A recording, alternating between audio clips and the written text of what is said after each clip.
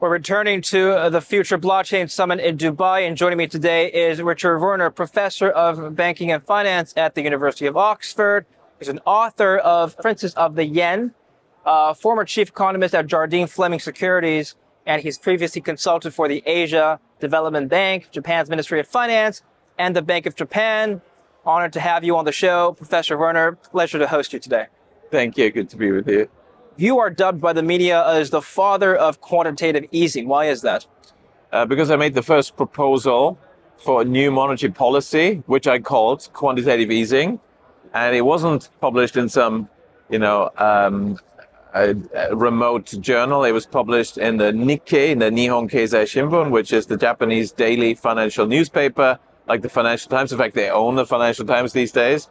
It is the print newspaper with the highest print run. Yes. Well, at least for a lot of the time in the past it was. I think it's now getting harder for all the print run papers. Anyway, so it was in there, a big article published in 1995.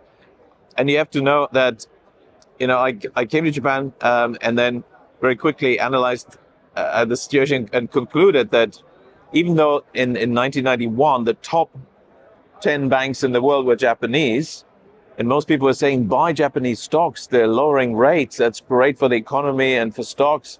I said the opposite. I expected that Japanese banks were going to go bankrupt and Japan was going to move into the biggest recession since the Great Depression. Now, that was slowly panning out. Most people thought that's crazy, impossible. It took years for people to realize that this is what was being, unfolding there. And I have been working on solutions, how to get out of it quickly, what needs to be done.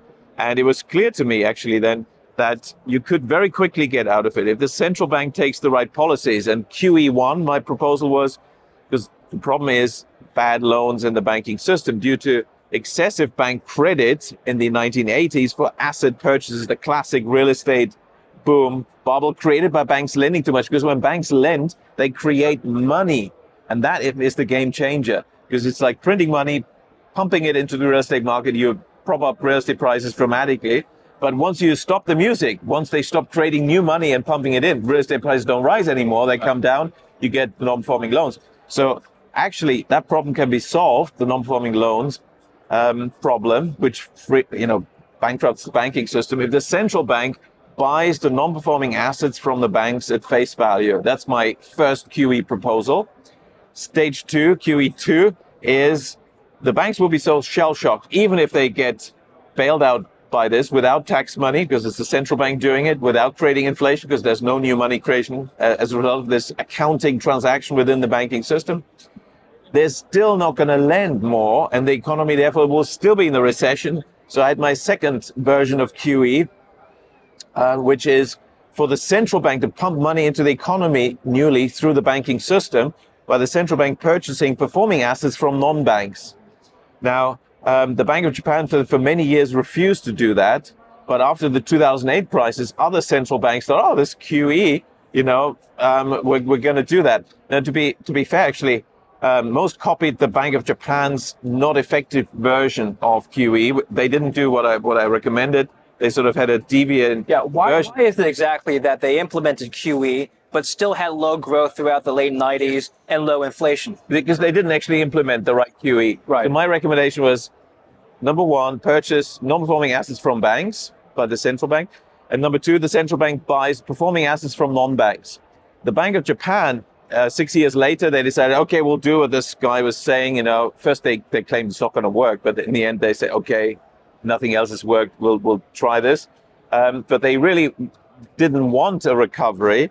They only wanted to prove that QE doesn't work. Sure. So they did the third version, which is the Bank of Japan buys performing assets from banks, which is nonsense. It marginally helps the banks, but it doesn't actually address the problems. However, the Fed in 2008 adopted my QE1 proposal, which is why the US recovered first from the financial crisis that started in the US. And then the US recovered much faster than Europe because the European central banks copied the wrong version of QE from Japan. Bernanke had been listening to my proposals and he implemented this QE1. QE2, the central banks led by the Fed implemented in March 2020. But that's the wrong timing to do it, because that's a measure to really balloon the money supply. They did it in March 2020 when there was no deflation and shrinking economy. That's what I designed it for in Japan.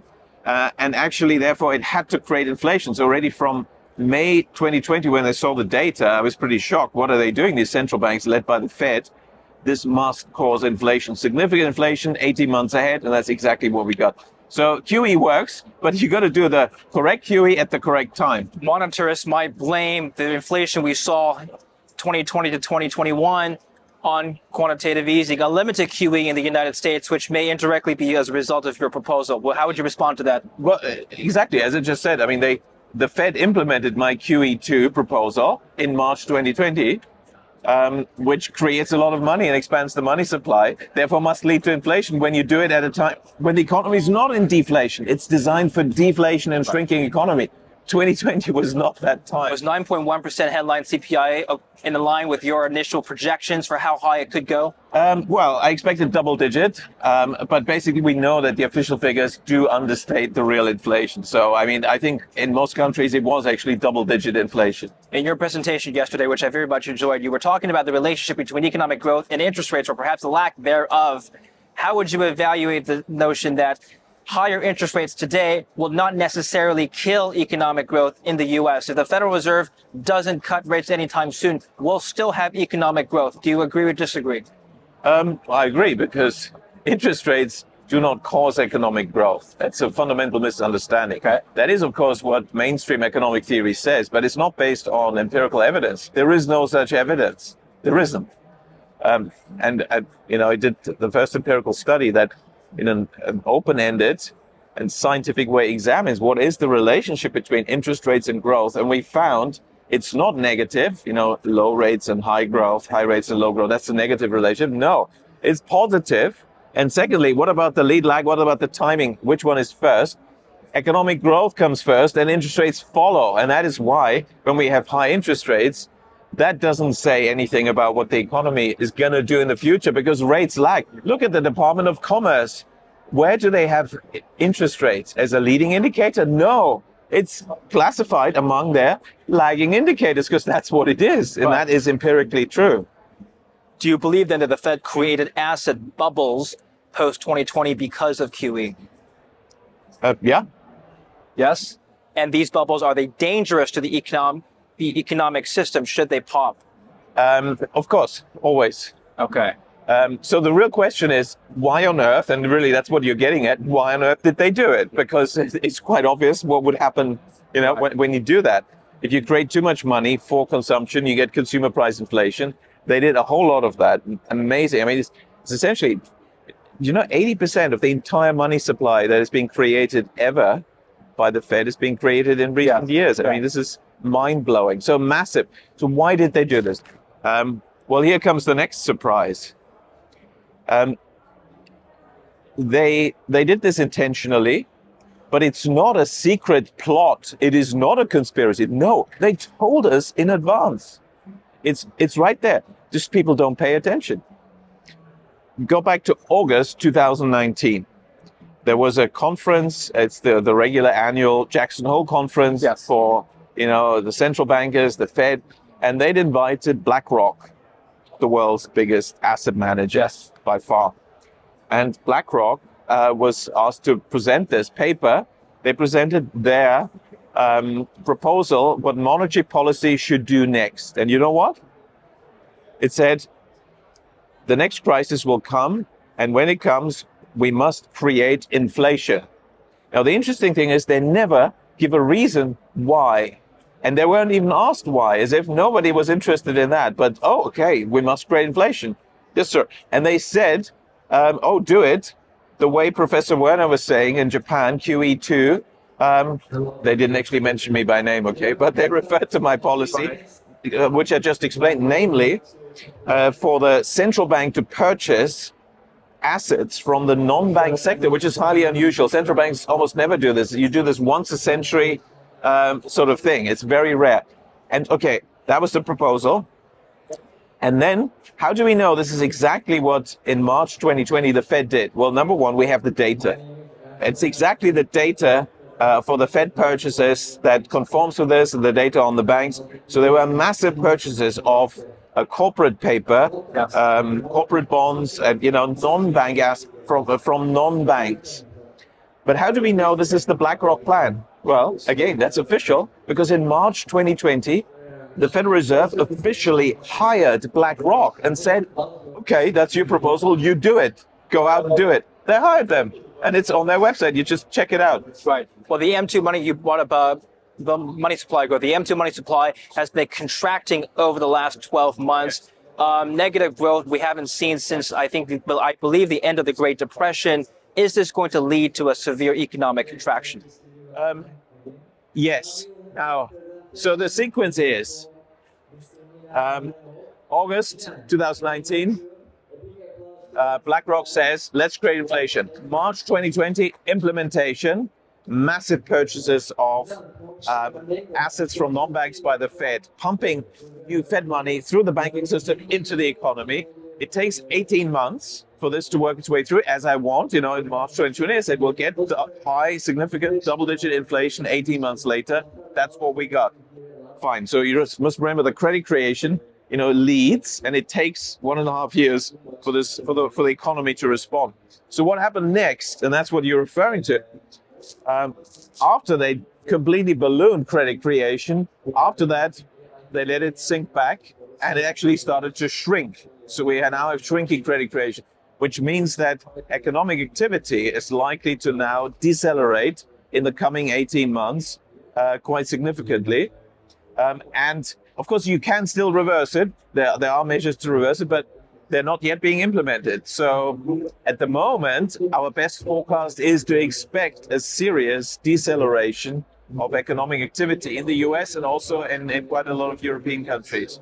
Deceleration in terms of GDP growth? Yes. Are we talking about negative GDP growth? At the moment, it looks like the deceleration will go as far as shrinking the economy, negative GDP growth. Yeah. Okay. Let's talk about the Chinese Belt and Road Initiative, which you worked on. Is this just some sort of Chinese plan to imperialize the world? No, actually, I wouldn't put it that way. It is a Chinese plan, and they have long-term goals, and they're serious about it. So serious that the Belt and Road Initiative, and they actually currently, in fact, today, as we speak, the leaders are gathering in Beijing. Particularly, obviously, the members of the Belt and Road Initiative. This is what 120 countries have signed up. And there's the BRICS countries that are also supporting China. And there's the Shanghai Cooperation Organization. They're all gathering today, the world's leaders, in Beijing to celebrate 10 years Belt and Road. Now, to China, this policy initiative is important, so much so that they have actually changed the constitution of the Communist Party and written it into the constitution. So it's something serious, fundamental, that China wants the world to recognize is being taken seriously, and it's a long-term project. So what is it? What is it actually? Now here you have to understand the situation that China faced. So China was a developing country, but it's one of the very few, one of only a handful countries that have succeeded in decisively moving from developing country status to developed country status in the course of the 20th century, and in China's case, just a little bit after that, in the 21st century. The other countries are Japan, Korea, and then we have a region of China, Taiwan, and Singapore. They've also succeeded. Now, how did they do this? And what about the other developing countries? 80% of the world's population lives in developing countries. So what's been going on? Well, after the Second World War, the institutions were created for economic development, the IMF, the World Bank, and the international development banks, and many other support groups, many based and centered on Washington. Their policies and their development economics is known as the Washington Consensus.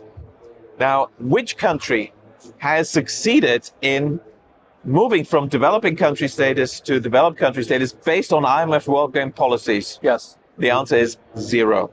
There is not a single case. These policies have singularly failed. And the successful countries that have developed, and it's only, Japan, Korea, Taiwan, Singapore, and China itself, mainland China itself. They've done it by ignoring the IMF advice and the World Bank advice, doing the opposite, doing what was forbidden by this advice. And so these countries have actually told the IMF and the World Bank, listen, you're giving the wrong advice. What you're saying is not going to work. These countries will not develop. Look at what we've done. That's what you should tell them what to do. Japan, the finance ministry gave over $1 million to the World Bank. The World Bank responded, well, what you're saying has no basis in research publications. Show us the evidence. I mean, the evidence is the reality of these countries. And there are some publications, but they pretended, oh, we don't know about that. Prove it to us. So they gave $1 million from the finance minister to do this study, which is known as published, Oxford University Press, 1993, the East Asian Economic Miracle Study, which is basically watered down by the World Bank, but it shows, yes, they did different things. But still, the World Bank, IMF did not change policy. So then next, China rises, thanks to the same high growth policies, fundamentally. China managed to have double-digit economic growth for 4 decades, lifting more people out of poverty than anywhere in history. China also did the same as Japan and said to the IMF and the World Bank, look, this is what we need to tell countries to do, like China, like we did it. You need to change your policies. It's not working what you're saying. IMF, World Bank, stonewalled. So China said, okay, well, we are interested in reality and results and helping countries and having prosperity for all. It's good for China as well. So we're going to have now an alternative program. So they create an alternative IMF and an alternative World Bank, the New Development Bank, and the Asian Infrastructure Development, Infrastructure Investment Bank, so in Beijing and in Shanghai, and the Belt and Road Initiative. This is the alternative to the failed Washington consensus policies that have actually not only failed to help any country to develop, they've actually ensured that developing countries would stay underdeveloped. They've been policies to keep the developing countries down, dependent, and exploit them as cheap raw material resource exporters. And my work shows exactly how they did this and what the tricks are. But the East Asian countries and the leaders there, of course, you know, Japan, China, they've shown there is an alternative which is fairer, which actually works and lifts people out of poverty. And that's what China is simply implementing as part of its Belt and Road Initiative. So you see, you have to see it in the context of the failed Washington program, failed for the world, but it's worked very well for the rich countries and for the elites because it helped them to exploit the developing countries, exploit the whole world for the benefit of this hierarchy, you know, lorded over by the US. Not what China's doing. No, I don't think so. And China, you know, and anyone dealing with China will see, will I think, testify. You know, some countries that received loans from China and then got into trouble, they couldn't service them. Well, China forgave the loans and things like that. You know, they're really trying to help. Right. Well, shifting gears now, China has implemented its own version of a CBDC, central bank digital currency. And in fact, I believe 90% of the world's countries are ready to implement some sort of CBDC of their own. Is this going to improve monetary policy on a global scale? China, I don't think it has introduced the Chinese version of CBDCs as a monetary policy tool per se. I think the goal is to have an alternative to the digital payment system that's developed by the, you know, by the non-government sector in China and was dominated by 2 companies that are not considered government companies, you know, Tencent and Alibaba. We've got Alipay and WePay. And in China nowadays, certainly in all the sort of urban areas, it's almost 100% of actual payment is done through that. And so the Chinese government said, well, okay, that seems to be working well. People seem to want to do that digital settlement and not using cash. But they didn't quite like the fact that the government, the central bank, is no longer part of this. So they thought, okay, we're not going to suppress this, but we're at least going to offer a third alternative, which is the central bank's settlement system. And that's why they introduced it. So it's quite natural, you see, in addition to Alipay, WePay, but still most people choose Alipay, WePay, so it's not really very important. But in the West, it's a different story. You see the secret services and the deep state thinking, wow, China, they have so many control tools, they're controlling the population. That's how they see this as something they're jealous about. We want to introduce control tools, and let's have programmable central bank digital currency as the main monetary means of settlement, so we can control the population. And next time when there's inflation, we just take away people's money and then we end the inflation. So it's a totally different aspect. It's like a Stalinist, a totalitarian Soviet style way of thinking they want to introduce for that purpose. That's not how it developed in China at all. Right. So I think in the West, we should be very weary of CBDCs. It's a control tool. The programmability is really a totalitarian control tool. We should oppose it. And we should refuse to use that. We should use cash. We should use alternative digital settlement. And we should make sure that community banks continue to survive. We should create community banks newly. That's what China did. You see, the lesson in China is how did Deng Xiaoping, manage to rev up growth, double-digit growth for 4 decades? He realized the Stalinist monobank system based only on central planning, the central bank, is too centralized, doesn't work. Let's have thousands of banks. He created thousands of local banks, small banks, and that's why China thrives, and that's what we need to do today. Final question, I'll let you go, Professor. Won't CBDCs make commerce more efficient? Well, there is always that efficiency or convenience argument, but there is a point when the convenience it's actually the marginal increase in convenience is not that large. Okay, so yes, maybe there is one potentially. I mean, it's not really that proven, but let's say there is one. It's not going to be huge, but also what is the cost? And the cost is handing the central planners totalitarian control tools over our lives, over our money. Do we really want to hand them this power? And also the CBDCs actually usurp parliamentary powers, because fiscal and budgetary policies are supposed to go through parliament in democracies. But with CBDCs, they will go through the central planners. That is a Soviet system. I don't think we want that. Where can we follow your work? You have a YouTube channel, you have a Twitter channel. Yes, so YouTube, Werner Economics. Please, subscribe and follow me there. There is a Belt and Road clip recently, actually. Right. I've got Twitter, Professor Werner, and Scientific Econ.